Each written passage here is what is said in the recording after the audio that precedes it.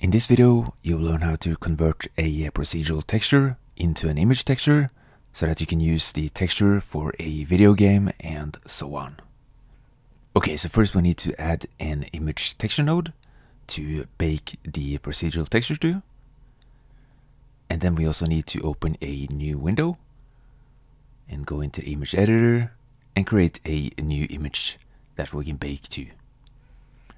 And you can set the resolution. The higher the resolution, the more detailed the image will be. And if you don't have any transparency, you can just uncheck the alpha. And then we can go into the render settings, switch to cycles so that we can bake the procedural texture. And then go down to bake. And in this tutorial, I'm only going to bake the diffuse texture itself. And then uncheck direct and indirect. And then we need to add the image that we created to the image texture so that we can bake to the image texture. And then click bake.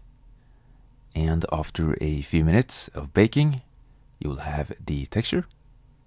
So what we basically did was to convert procedural vector graphics into a pixelated image texture.